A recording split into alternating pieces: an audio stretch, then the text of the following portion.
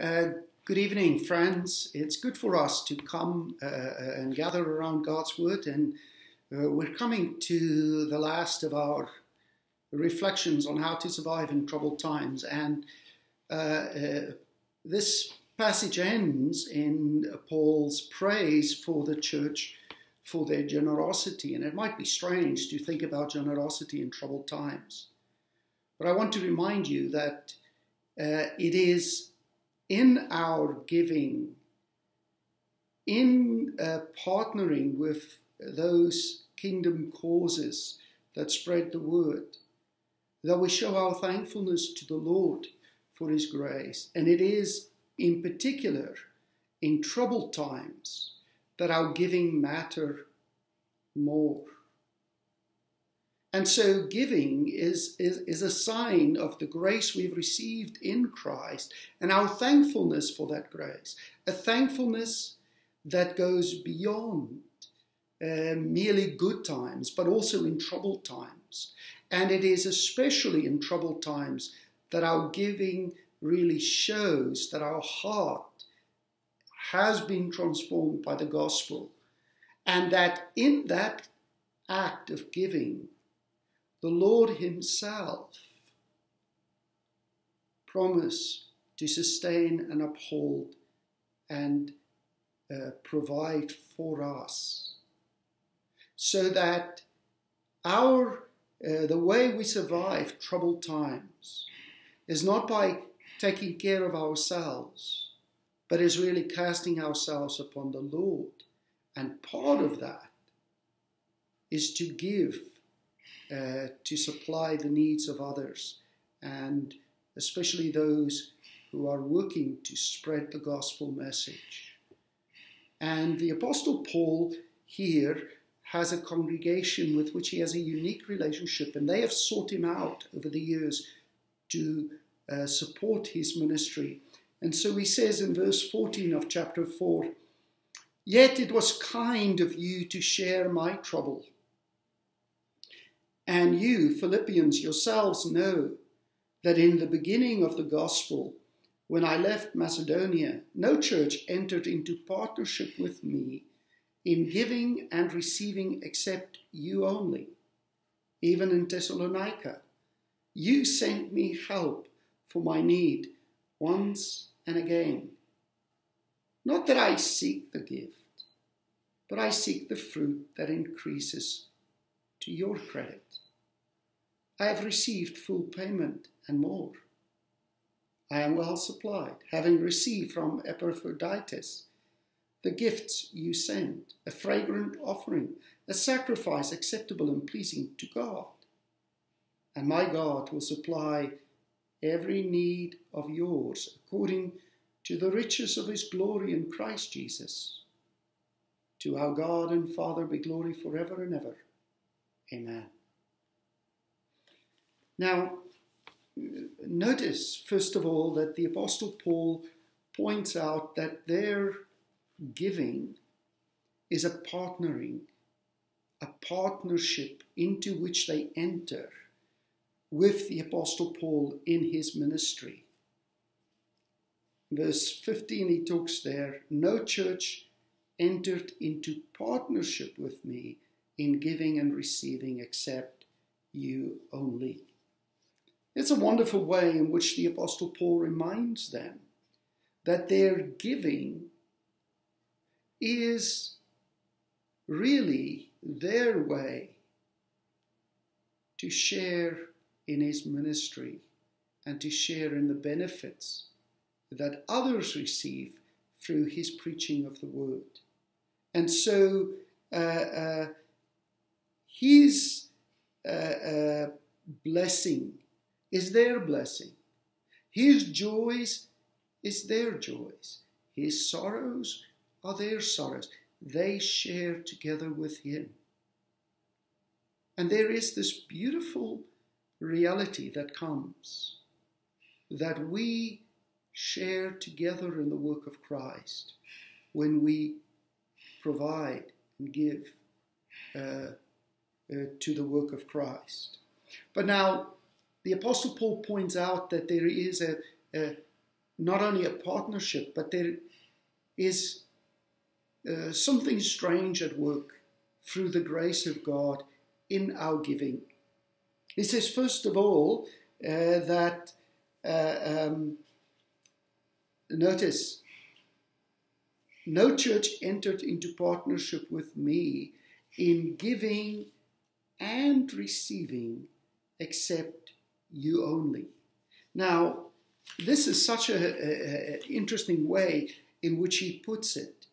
Giving and receiving.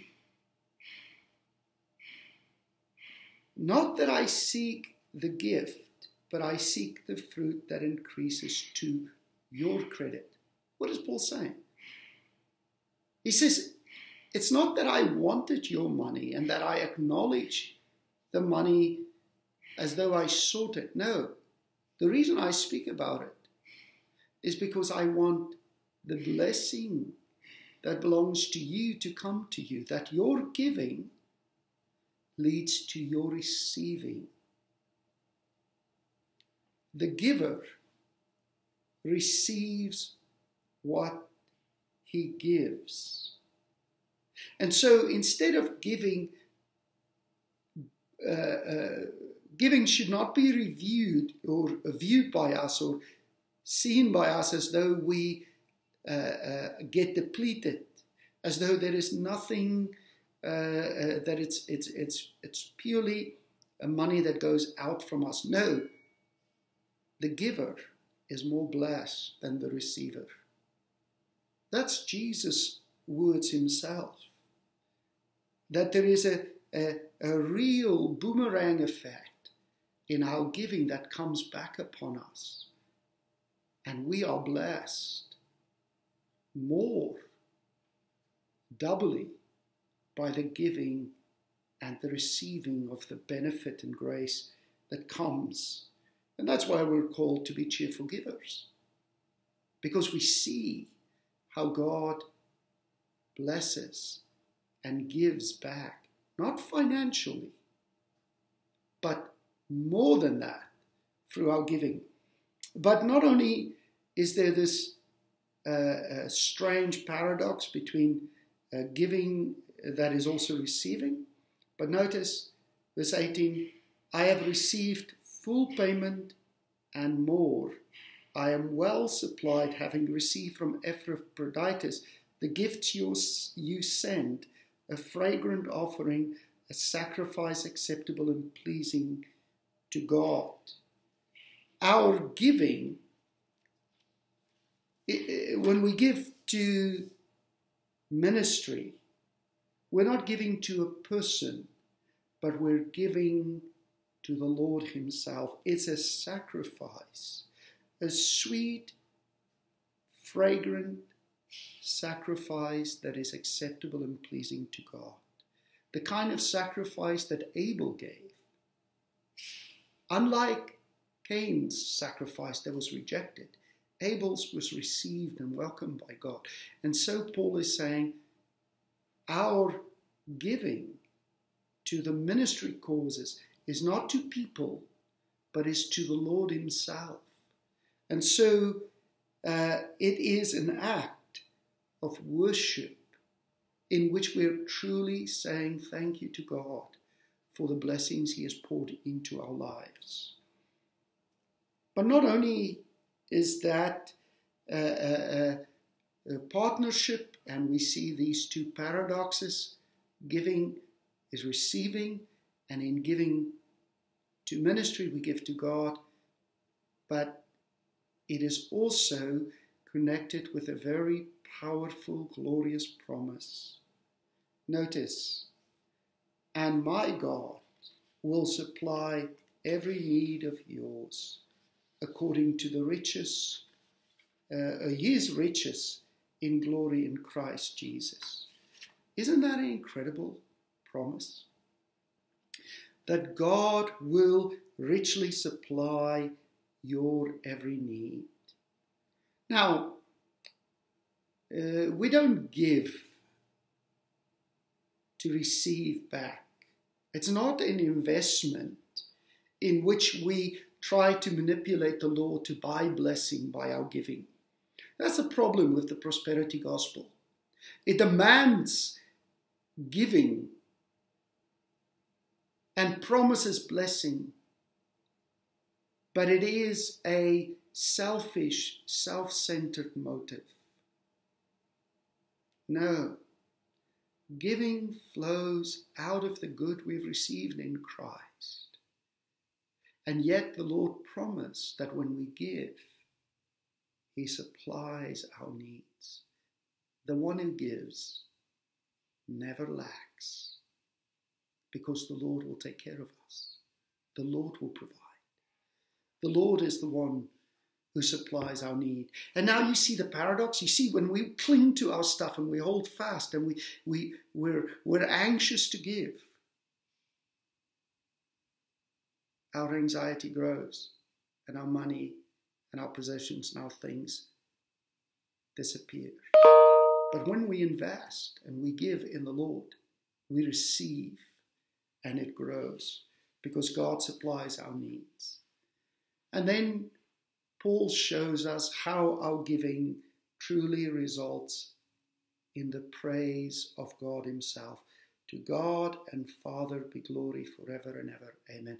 Paul often breaks out in his letters in praise. It's kind of like he is at times so overwhelmed with what he's saying that he automatically breaks out in praise. But here it is fitting, because what Paul is saying is, your gift to me and your partnership with me and the paradox and the promise that God has made, all of that results in praise to God from me and from you. When we give, we stir up others to praise God, and our very gift itself is for the honor and glory of God.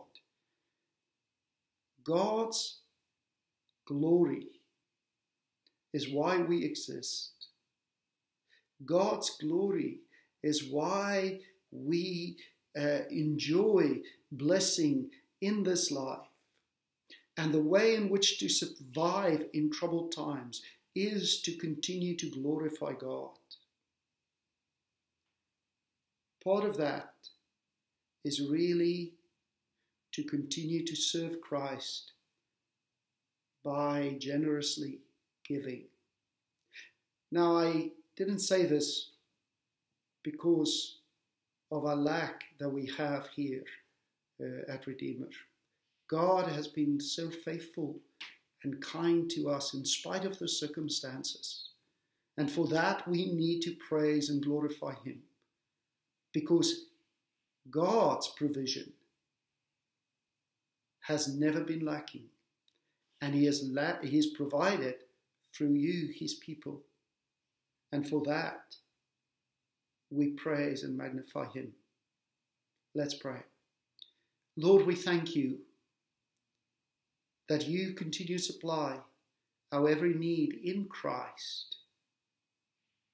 We thank You for the generous hearts that continue to give and to partner with the gospel.